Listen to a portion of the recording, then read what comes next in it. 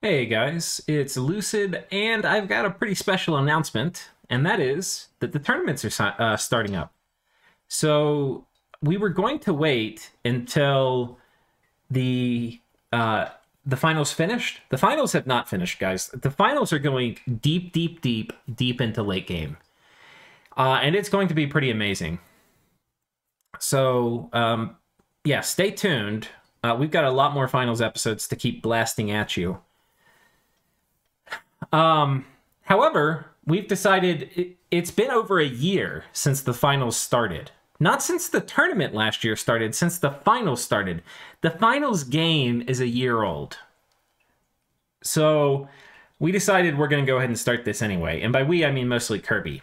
So that's the second kind of part of this announcement. And I'm going to talk more about this at the end of the video some, is that Kirby is going to be in charge of this year's tournament, not me. I will do some things like I'm doing this video, but in general, I am not going to be in charge of it. I'll probably help out a little bit, and I'm probably not going to play in it myself. I would, but I'll talk about that at the end of the video as to why I'm not. Basically, I'm taking a step back from gaming for a while. So yeah, we'll talk about that later. But more about the finals. So to sign up, you come to my Discord. I'm going to have a link for that in the description. And when you get here, you can see in the announcements, Myth has gone and announced the wheels turn again, and we're pleased to announce the latest installment of the annual tournament.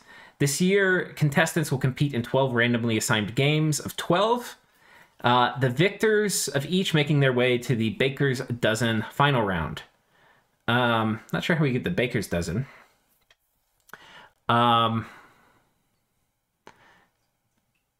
Yeah, well, I'll have to talk to Myth about that. It may not be possible. As usual, the event is open to all players who have won at least one game, at least one victory in a public game.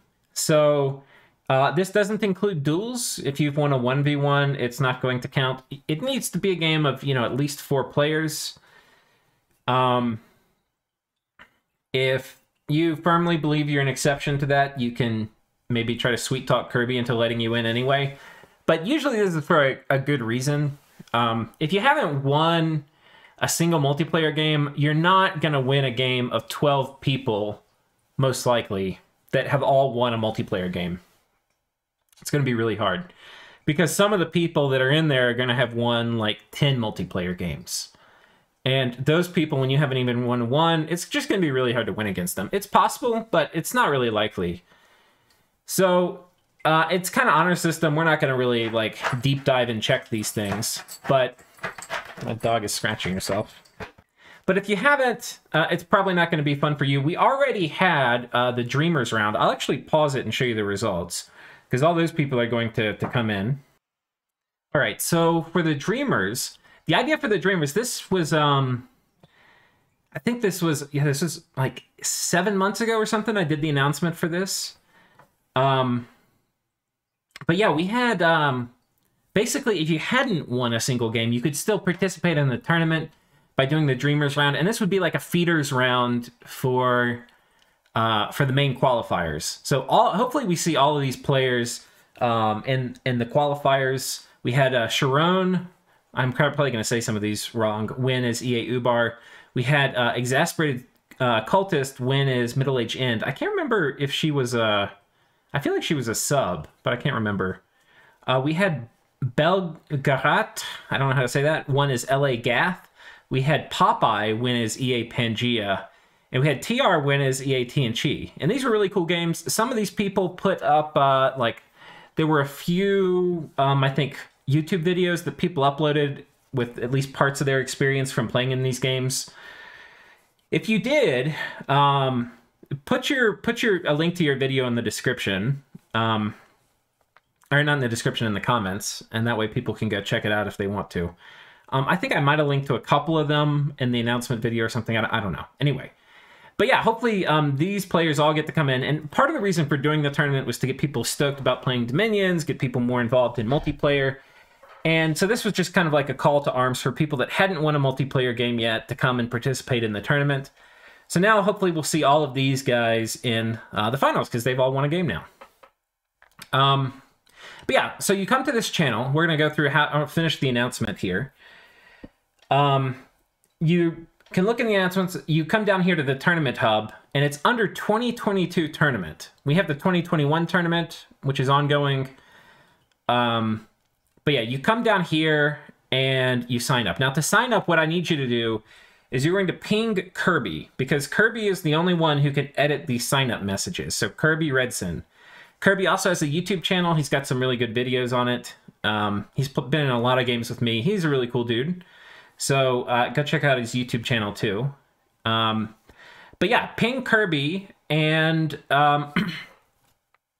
yeah, he'll get you signed up. We already have a lot of people signed up, guys. I told them, because like I mentioned, I'm kind of stepping back out of the tournament this year, that we needed to do the signups before we did the video, and they just did it today.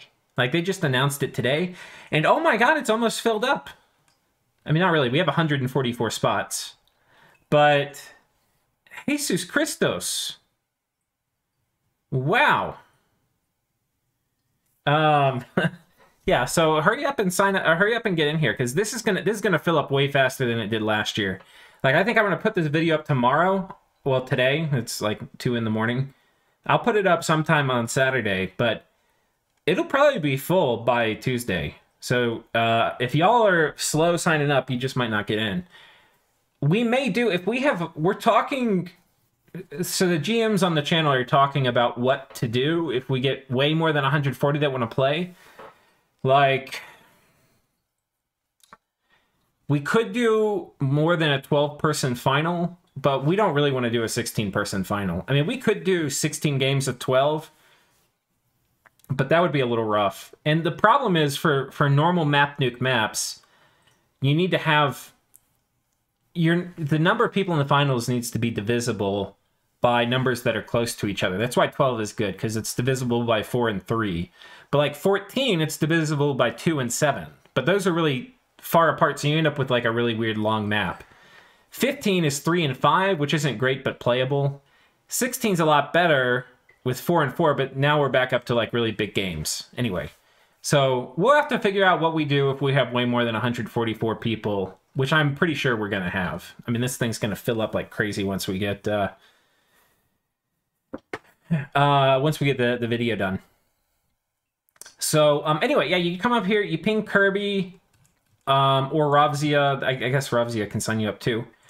And yeah, or you can ping just Game Masters in general. And yeah, we'll get you signed up. Once you're signed up, the games will probably start within a week. So you need to kind of like hang around Discord, check it once a day or something until the game starts that you're in. But Ball and Stalin will probably assign you to a game. So once we get 140 people, he'll probably take this list, randomize it, put people into different games. And there's some games are going to be way harder than others. Because, like, you could have a game with, like, Balls and Psy and, like, Kirby or something in it, and you're just going to be like, shit. But then other games, all the games are going to be challenging. I would say this is... Like, I haven't won a qualifier game yet, guys. I'm 0 for 2 for qualifier games. And I won that 70-something player Bosmos game, and then I was, like, second place in the other one. So the qualifier games are high-skill games in general. They are hard, but there are some that are going to be, like, exceptionally hard.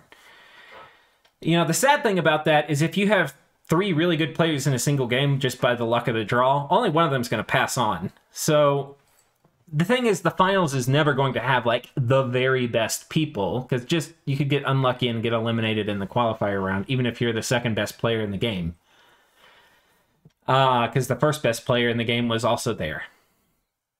But there's enough good players in the Dominions community now that even if we lose a few players who get eliminated kind of sadly in the qualifier round, we will still have enough where the qualifier, or where the finals will be amazing.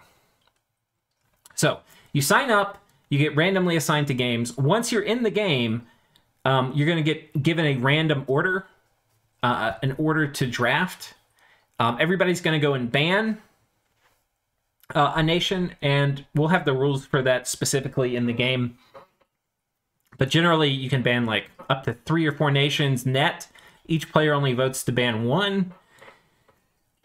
And then after that, you're going to draft your nations in the draft order, which is randomized. And once you have your nations, then basically somebody's going to come and make a map for your game. We'll have rules for that. That'll be posted in the game channel. And yeah, you make your pretender god and the game starts. So the one person who wins that game proceeds to the finals, and that's how that goes. So that is the signups. The other thing we're going to talk about real quick is I'm going to do like a more lengthy thing on this. But basically, I'm going to be stepping back from gaming for a while, and I'll explain more, but basically it was affecting my mental health too much. I just was too invested in these, and it wasn't bringing me joy. Like, it was bringing me catharsis, but it wasn't bringing me joy. And it was affecting my sleeping, and I wasn't getting on with other things I wanted to get on in life with. So I'll just take it a step back from all that for a while. We'll see how long it ends up being, but it's going to be for a while, at least. And so I'm not in any Dominions games right now. I don't plan to be in the finals, in the tournament, which is too bad, because I was really looking forward to this, but I think it's for the best for me. Yeah, so we've got... Well, yeah, so I don't know how much more I want to say about that now. But yeah, basically I'm going to be taking a step back. I'll be distantly involved in this. I'm not going to... There's a small chance I will cast the finals. Depends on where I am in 6 months or whatever when it starts. But I don't think I will. I could. The thing is, the part that was really bringing me down is I would get so invested in the game that that's all I would think about. Like, I'd be thinking about it in the bathtub. I'd be thinking about it at night. I'd be like when I'm going to bed. I'd just be thinking about it all day long. I'm going on a run. I'm sitting there thinking about plays to make. And, that's fine, I guess, when you're having fun in the game. But like when the game turns south with diplomacy and you're thinking not only about the moves, but about how much you dislike certain players, it just isn't healthy. And it was really affecting me. So I could probably cast a game without it affecting me like that, and with it staying compartmentalized and not taking up a lot of my life. So I may choose to do it, but for now I just need a clean cut. So I've just cut all these things out entirely. What I will say, though, is I do have videos that are going to go at least to the end of the year. Because there's a bunch of games I've been in that I haven't finished uploading, and I've already got them all recorded. I've got most of them uploaded. So these games should go at least to the end of the year. So if you're worried about running out of Dominions content, don't worry about that yet. There's going to be a lot more. It will slow down a little bit. I won't have a video every day, but I'll have multiple videos a week going out to the end of the year. So stay stoked. The tournament finals, by the way, guys, are amazing. I think I want to spend a little bit more time. We'll close out talking about them. They are on turn... Oh, God, what turn is it now? It's like... You can see there's a lot of extensions. But they are on turn... A lot of extensions. 116. Jesus Christos. It is ridiculous, guys. It's the latest I've been is like 142 or something. And that was an extremely arduous labor of love.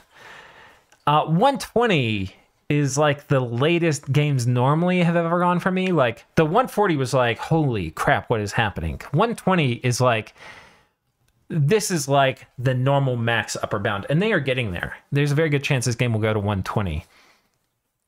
So it has been an amazing game. I think it's been amazing for everybody involved. It's been... I've heard from almost all the players who were in it that it was a very special game for them. And it's, like I mentioned, it's taken a year to finish. Like it has been going on for a year.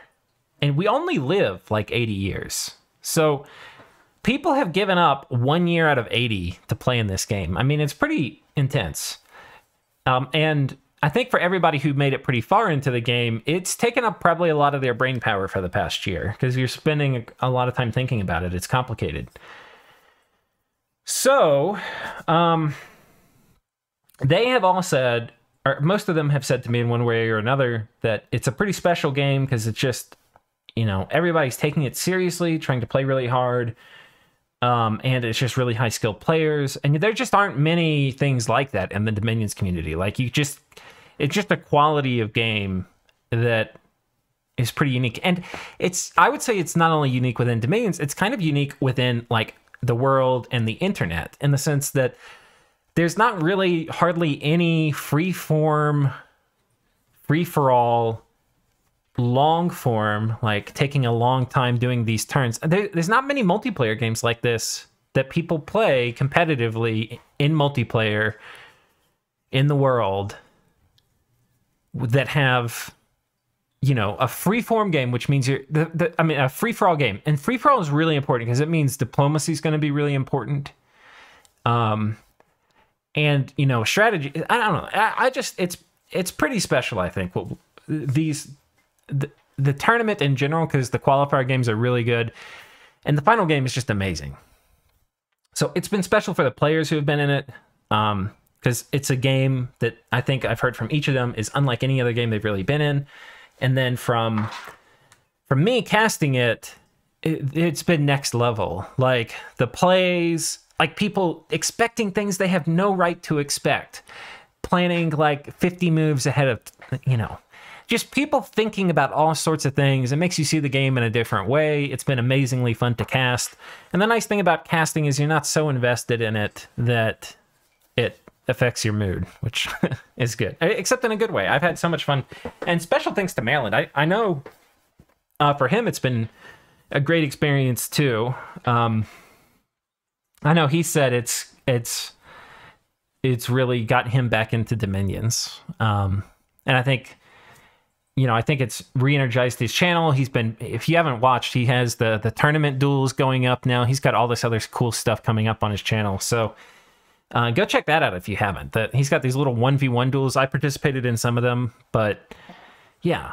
So it's gotten him fired up about Dominions again. And then I think for all the viewers, it's been special. Like we're on like episode 80 or something coming up for the finals.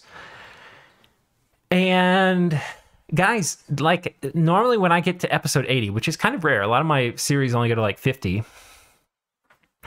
It will be at like 400 viewers on average or something, right? So like, you know, like when I first put up a national overview, 3,000, 4,000 people will watch it. Right, but by the time we get to episode 40, we're down to like the core 400. Like these are like the hardcore Dominions nerds who are like, I want to be the master of this nation, or they're really invested in the story, or whatever. They just want something to listen to while they're at work. But for the tournament finals, we have 1,000 people still watching it at episode 80, and that's because it's a really good game. Like the plays in it are just amazing. So. Anyway, that's, I think, what we're going to close on here is just the finals have been, I think, really special for the players, for the casters, and then for, hopefully, for a large part of the viewers. So I hope y'all have enjoyed them. If you want a shot to be in next year's finals, come to my Discord, sign up.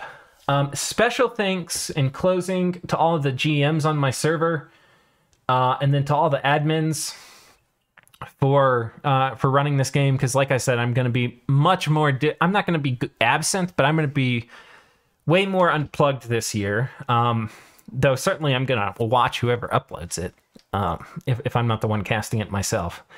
So yeah, it's going to be amazing, guys. Sign up. Hope you're stoked. I'm stoked. Get in here. There's not many spots left.